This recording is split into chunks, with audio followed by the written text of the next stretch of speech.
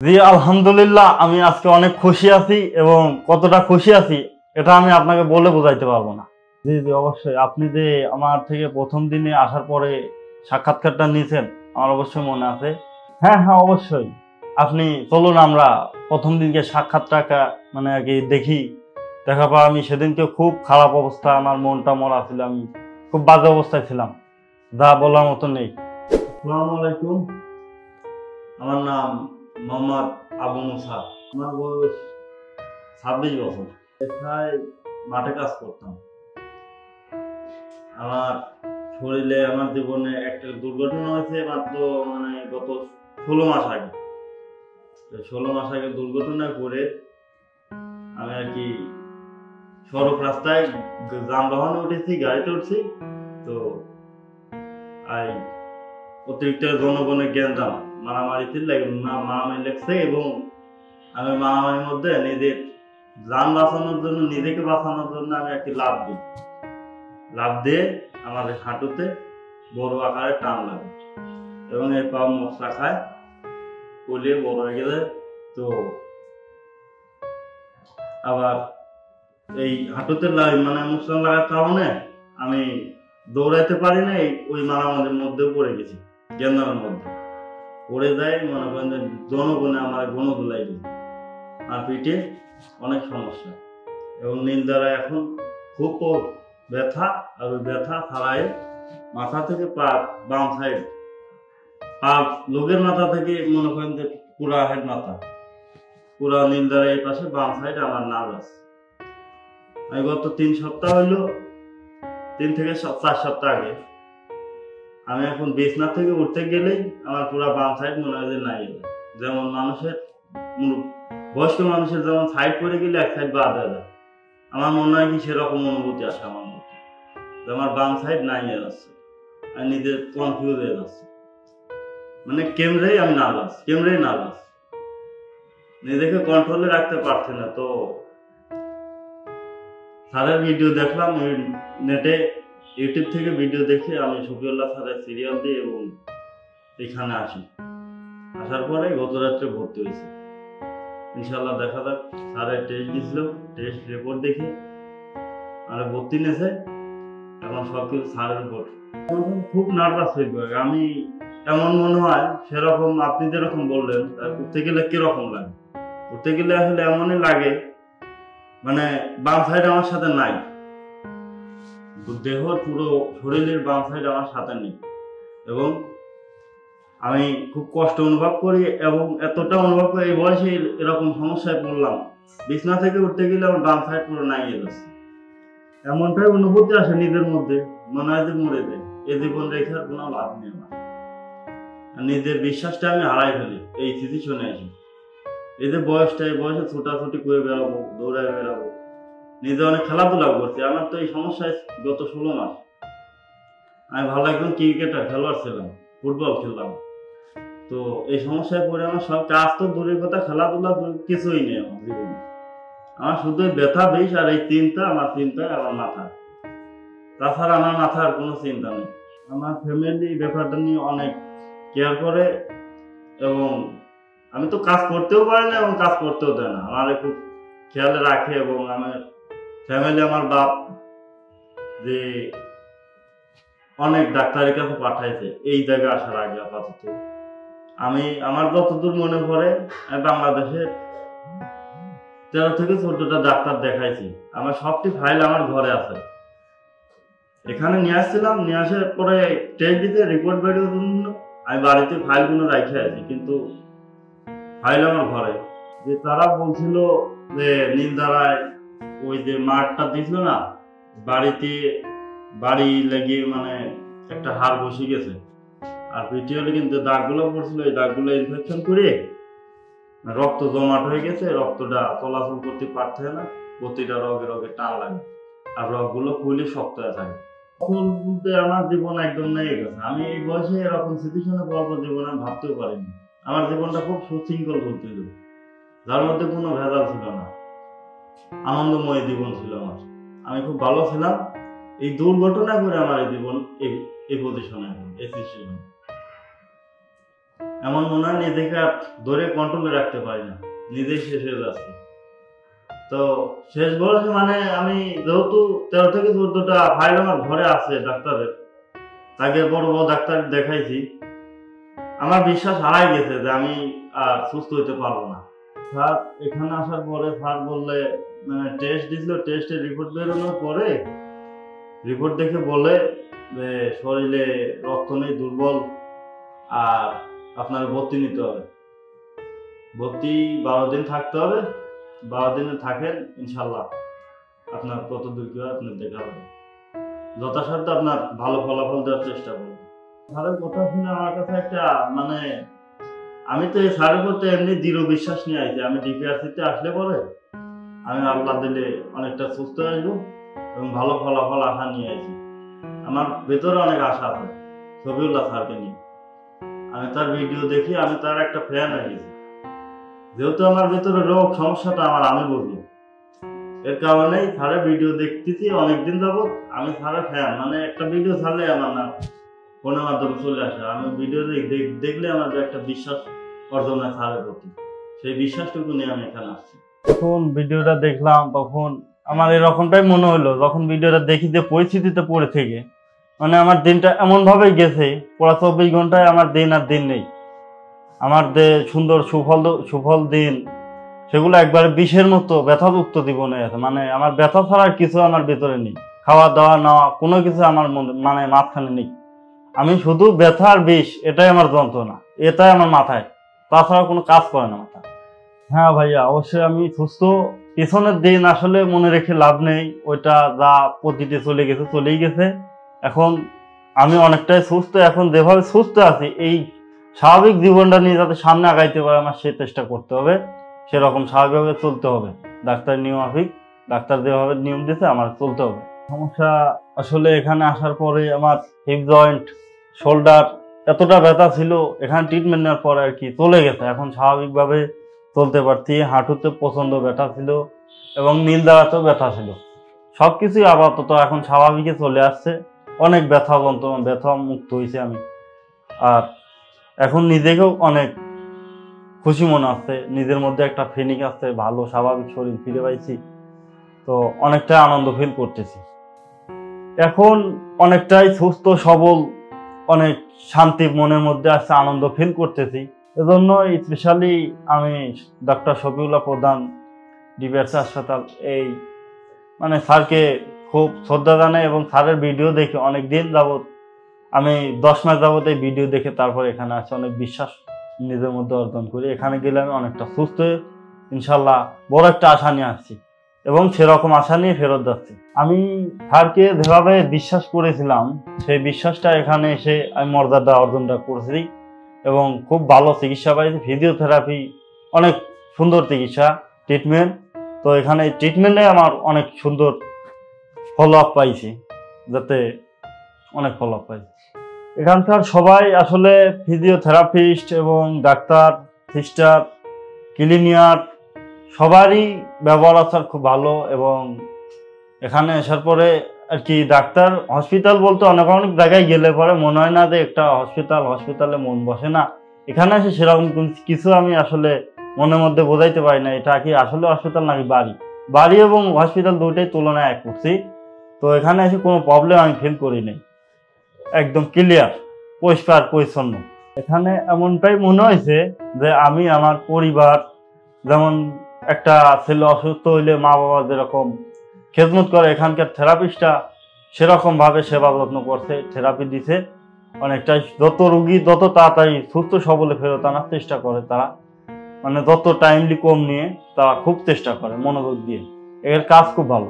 অনেক উন্নত মানের চিকিৎসা এখানে। মেন চিকিৎসা মনে করেন যে আপনার ফিজিওথেরাপি এই বাংলাদেশে চায়না সিস্টেমের থেরাপি, তো এখানে খুব ভালো থেরাপি পাওয়া যায়। বাংলাদেশের মধ্যে এরকম থেরাপিস্ট আছে, এখানে ফিজিওথেরাপি চিকিৎসা চলে।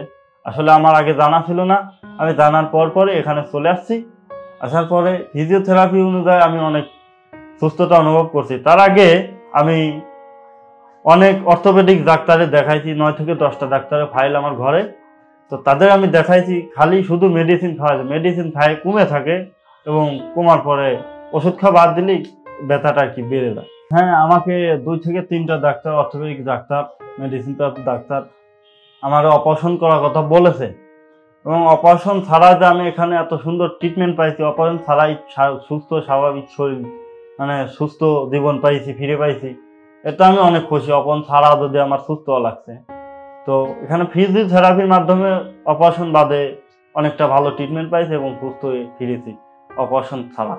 এখানকার ফেরেন বলতে সকলেই মানে এখানকার যেসব ডিপিআরসির হসপিটালের যে লোকগুলো আর কি, যারা কাজকর্ম করে, দায়িত্ব পালন করে, রাত দিন 24 ঘন্টা ডিউটি করে, তাদের বন্ধুত্বটা এমন, রিলেশনটা এমন, তাতে মনে হয় না যে আমি এখানে পরের সাথে এসে আমি ট্রিটমেন্ট নিচ্ছি, আমার বাসা ফিরে এসে আমি আর জায়গা নতুন কোনো জায়গা ট্রিটমেন্ট নিচ্ছি। মনে হচ্ছে সব নিজের লোকই, নিজের মতোই।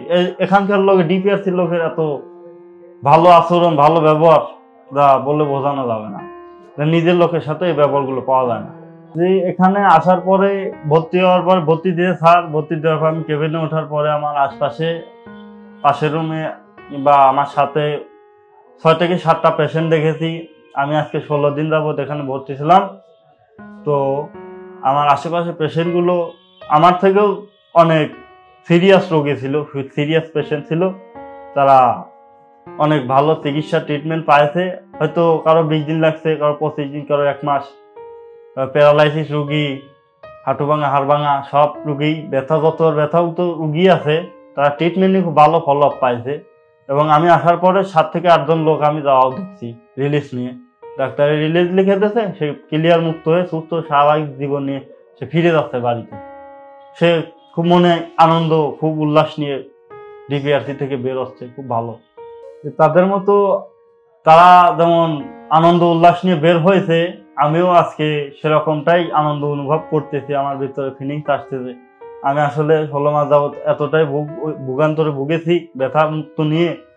তো এখানে আসার পরে আজকে আমার সেরকমই লাগতেছে, আমি যেরকম 16 মাস আগের জীবনটা ছিল, আমার সেরকম ফিল আসছে আজকে আমার মধ্যে। জি, আমি এখানে আসে ভর্তি আছি। একদিনে আমার বাড়ি থেকে আমার বাবা এবং মা ফোন দিছে, জিজ্ঞাসে বাবা তোমার শরীর কেমন।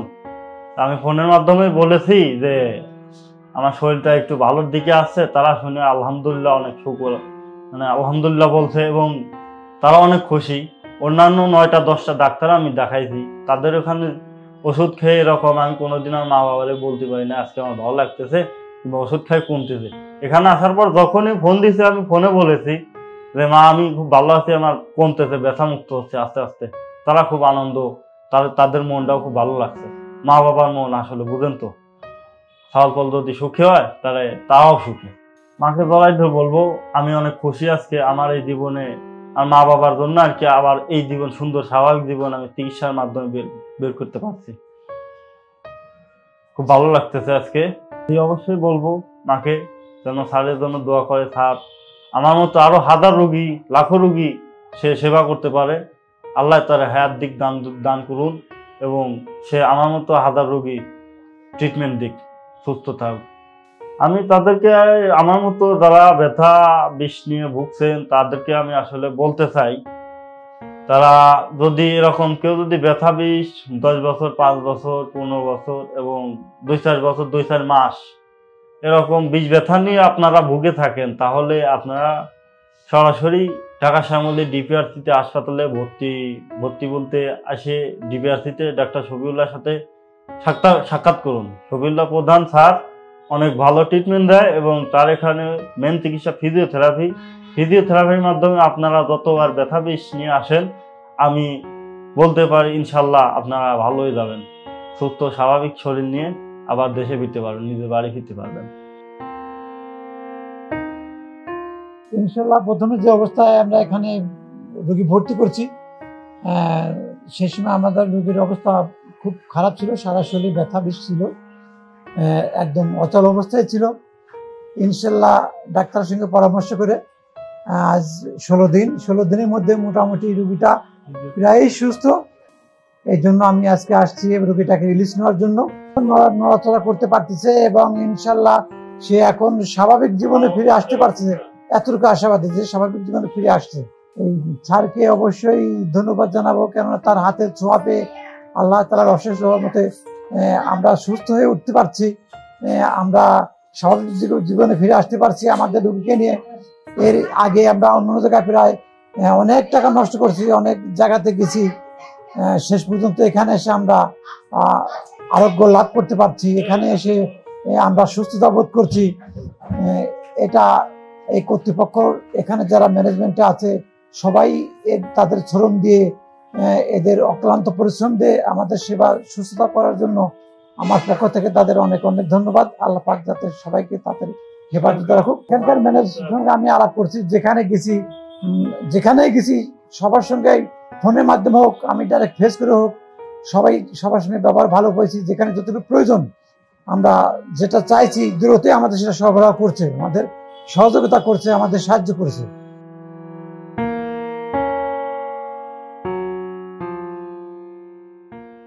বিসমিল্লাহির রহমানির রহিম। আমি ডক্টর.Md. শফিউল্লাহ প্রধান, বাত ব্যথা, প্যারালাইসিস ও রিহ্যাব ফিজিও স্পেশালিস্ট, ডিপিএসসি হাসপাতাল, শ্যামলী রিং রোড।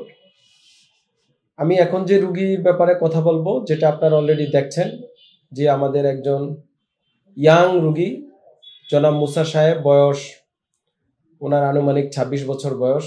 উনি কিন্তু শারীরিকভাবে দীর্ঘদিন আগে উনি আঘাত পেয়েছিলেন মারামারিতে, উনি প্রচণ্ডভাবে ওনাকে মেরেছিল কোনো একটা কারণে। তো এই যে ফিজিক্যাল অ্যাসাল্ট এবং পাশাপাশি ওনার দীর্ঘদিন বিভিন্ন অটোইমিউন ডিসঅর্ডার উনি ভুগতেছিলেন, বিভিন্ন আর্থ্রাইটিস রোগে ভুগতেছিলেন, এবং ফিজিক্যাল অ্যাসাল্টের কারণে ওনার ইন্টারনাল অর্গানগুলো অনেক ড্যামেজ হয়েছে, ওনার স্পাইন, মেরুদণ্ডের অনেক সমস্যা হয়েছে, মাসেল ইনজুরি হয়েছে, হাড় এবং জোড়া ক্ষতিগ্রস্ত হয়ে গিয়েছিল।